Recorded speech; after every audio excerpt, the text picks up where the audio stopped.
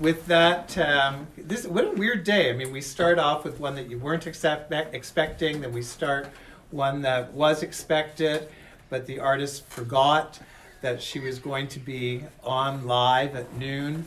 And of course, this is her first time showing with us, so you can understand why she'd really, really want to make sure that she was on top of things. However, she is here, and this is Jacqui. Jacqui is both our neighbor.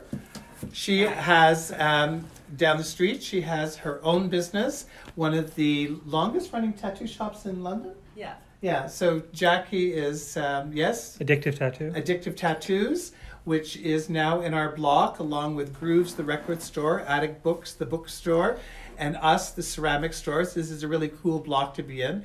But if you are COVIDly distancing, and in other parts of the world, be it Saudi Arabia, Maryland, Vancouver, wherever you are, we ship. Okay, now we are going to talk about Jacqui's dolls. So Jacqui, how long have you been making these guys? I was trying to think of that this morning. So I probably close to 15 years. 15 years? Yeah. So how did you get started making dolls? And did they start off being ceramic? They're not ceramic. Okay, so I'm going to show her out. This is going to be a very... Yes. Okay, so what's the hard stuff? It's polymer clay. It's polymer... Well, it's clay. It's clay. It's clay. Well, ceramic is a generic term. Okay. So clay is a generic term. Clay is ceramic. Well, I have to bake it, so... Well, okay. So here we've got somebody who for 15 years has been using clay that she bakes, but it's not ceramic. Anyway, so here we are with the polymer clay. But okay, so were they always macabre?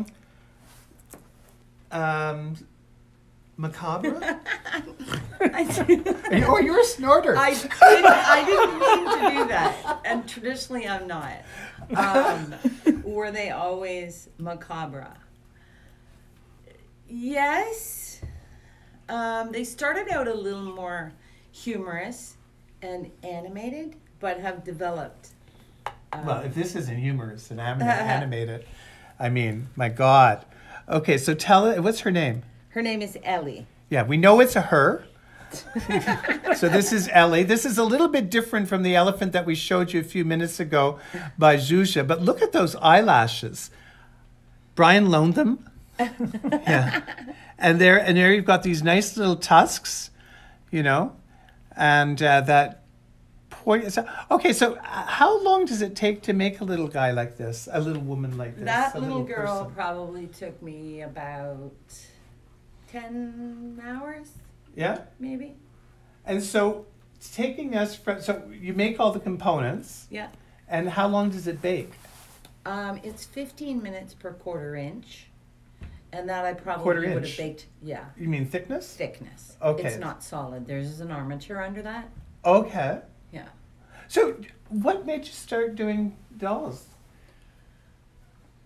Fate, I don't know. Someone bought me clay for a birthday gift, and I started to play with it, and I was making these funny little creatures that just made me laugh, and Yeah. just started to do some research and found out that I wasn't the only one doing it, and it just evolved from there. Okay, so when did they go from cute to macabre? I don't know. I don't know. Not long after. I mean, even when I was making the first series that were more like claymation characters, Yeah. there was always a little bit of a dark twist to them.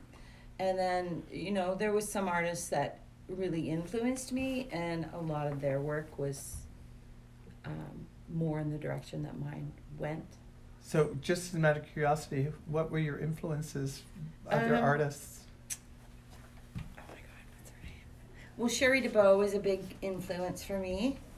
Is that a doll maker? It is, Yeah. in California. Yeah. We're friends. And I joined some online groups and started to show at other galleries in North America that would do predominantly doll shows. Right. And then I opened my own gallery called Dollarium in 2000. Oh, that was over on Warncliffe. Yeah, 2011 I Yeah. opened that gallery.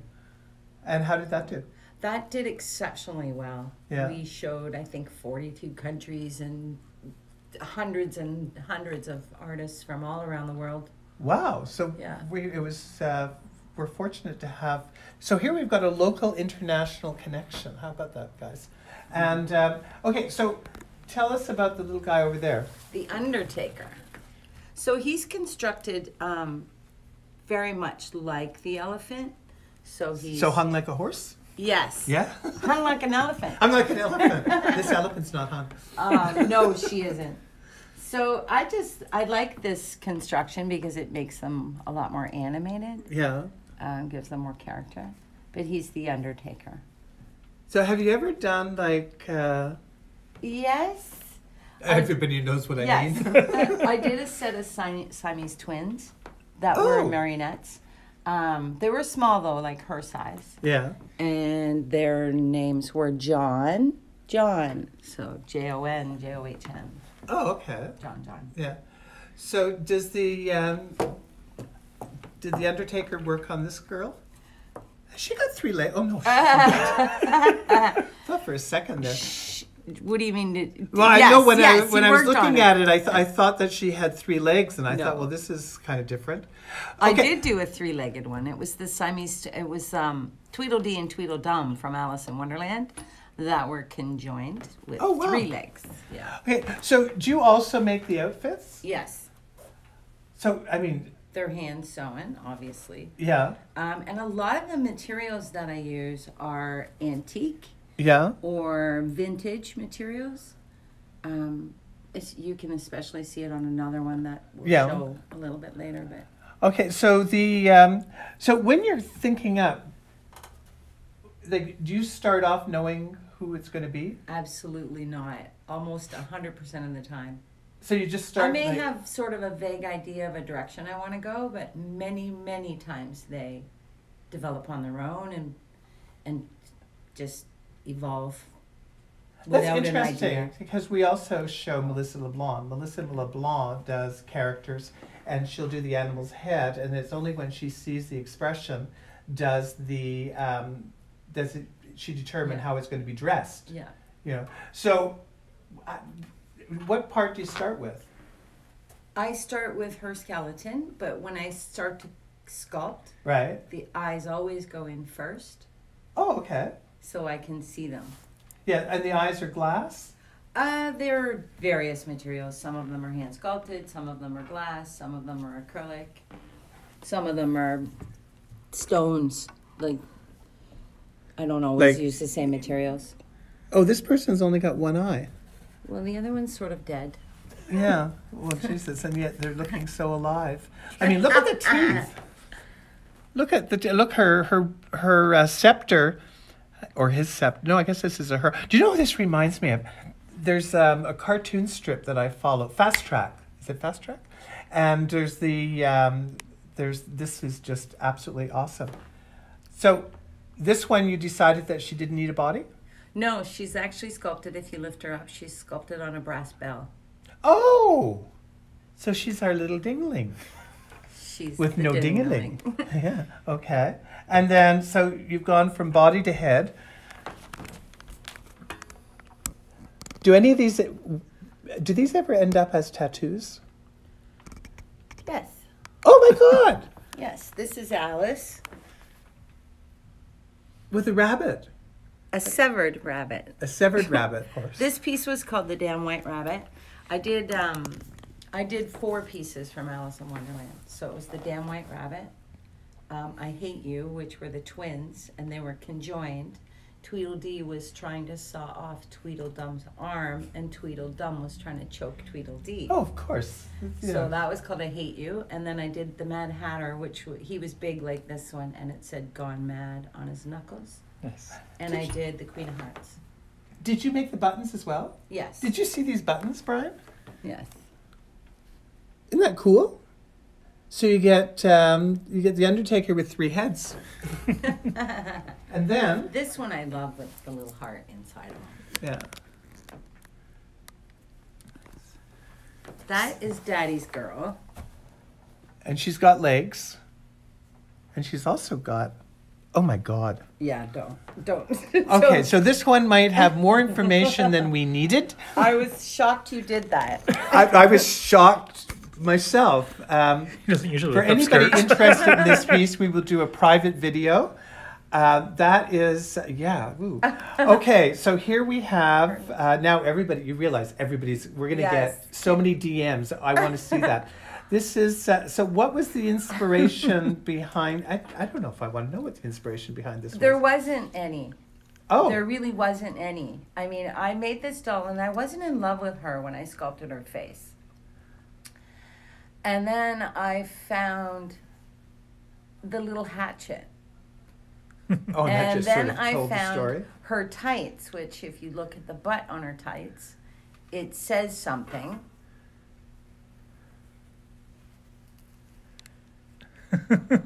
I found Okay, so this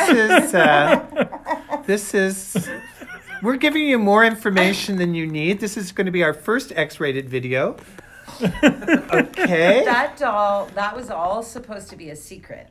A secret. Yes. You should have warned me. I didn't know you were going to flip her upside down. Hey, listen, here we've got to give everybody the full experience. The inspiration was the sock that I found to make her tights out of. It's a child's sock. I'm glad to hear that this wasn't really panties that No. were being sold for a doll. No. So I made these tights out of her sock, and I thought it was funny that it said, "I love Dad." And then when I found the hatchet, I was like, okay, that explains her expression. Yeah. And then it just went from there. Okay, so, okay. Her dress, though, is an antique handmade dress. Right. Which I love to use because of the detail in it. Like, this was all hand sewn by someone, and even the little embroidery on it was all hand sewn by someone. years Stephen ago. King would probably really like this. Has he bought any of your dolls? No. No? Stephen King, if you're watching, I think we'll send you this. And, oh my gosh, look at that hairdo. It's very COVID. Yeah, that's pretty cool. Okay. I'm going to just slip her over here. Whoops. Okay, there you go. And a little lighter. Okay, and a little lighter. Fuck, I just looked at the face. Maybe not a little lighter, but this is absolutely brilliant. She has no story. She has no story? Not really. She should have. Her name is Matilda, and that's all we know about her. Well, I tell you, Matilda, She can't tell her story. she can't tell her story. So you can see she can't tell. So did you make the little jumper? Yes, I made everything except the chair. I did not make the chair. It's a vintage, and it's tin can art. Oh, And really? I So it's did like some outsider research. art. It's Outsider art. It's made from a tin can. I don't want you to flip it because she may fall out. But there is. Listen, I've already learned not to flip. Jesus. There is. So there's the tin can. The seed is the lid of the tin can, and these were all. It was a folk art, I guess, kind of thing. Nice. So, okay, speaking of like folk art, what would you call your millinery skill, your dolls here? Like, dolls are really big. I mean, people love dolls. And these are certainly, I can just see this with Chatty Cathy. Well, this one could have Chatty Cathy as a friend because Chatty Cathy could keep on chatting without any. And I love the bird. People, I hope you realize these little guys are birds. Like these are little wee I did not make the birds either. I collected them from somewhere years ago, and I've just been hanging on to them. And when I did her hair, I was like, that looks like those little birds I have. And then it just evolved. So your dolls kind of evolved from. So were the birds added after the doll? Yes. So you're just sort of They looking were. at her and thinking, oh Well, my God. I thought, oh, she'd probably fit in that little chair. And because she's constructed like this too, I knew she would sit. So I propped her in it, and I did her hair. And then I was like, oh, those birds. Okay. So I added the birds. So what kind of inspiration, what made you think that, how did you pick a name for her? Just popped The into your time head? of year, I guess, Matilda just came to me. So she's just Okay, named I got to ask you, what time of the year? like a witch. Oh, okay. Oh, Matilda. And I like the name because it's unusual. So, Right. Well, and she is too. yeah, and look at her shoes. Yeah, she stole these little shoe buttons from him. She did. Yeah, she did. Yeah. Oh my gosh, she really did. No, she's You see, everything tells a story around here, Good. and some stories are a little bit more macabre than others, but those are pretty cool. And now, the pièce de résistance, I guess. Okay. This is different. This looks like it's straight out of a fantasy novel. Do you read fantasies? No. No? You should. I mean, this looks like something that belongs on the cover of something. You know, I correspond with a guy, Jake, in Australia, who really is into fantasy novels, and I bet he could just immediately... Does this have a title? No, she just says a name. Ooh, shit, I thought that was going to be... Oh my God, that's actually her leg. It's her leg. I thought it was her tail. No, it's her leg with a hoof. With a hoof. One hoof. One hoof. So I can see why she's in a carriage. I don't know what to say about this. This is outside my ken. You got to walk me through what inspired you. The carriage. Of course, every baby carriage has something like this in it. And an artist called Ray Caesar, Okay. who he does digital art, and he did a piece with baby sailor in a carriage, in a pram. So I found this pram and immediately wanted to do something to put in it. But so many things inspired me about this particular doll. The horn I used. Right. The fur. Is the horn polymer or is that a real horn? No, that's a real horn. Okay. That's a real horn. Yeah. These aren't real ears, are they? No. No, thank God. But it is real fur. And Yeah, but you were it's- saying your grandfather. It's from my grandfather's mink ranch. Yeah, so this is, don't get too excited, Petta. This is a long dead mink. Yeah. And the carrot, that's from your... This is pretty fascinating. So,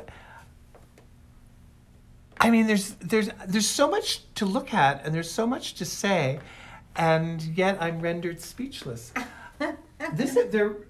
How long would it take to do something? That piece was probably 40 or 50 hours. So when you're talking about 40 or 50 hours over time over frame, time. because I think that if you spent a work week doing this, you'd be a little bit... Well, no, and I couldn't, because sort of each step evolves into the next step, or something outside of her will inspire me to go back to her. Right. So she may have been 3 or 4 months in the making. So, I mean, these obviously, regardless of the time frame, the actual length of time, rather the time span, is quite long. How many dolls do you think you've done?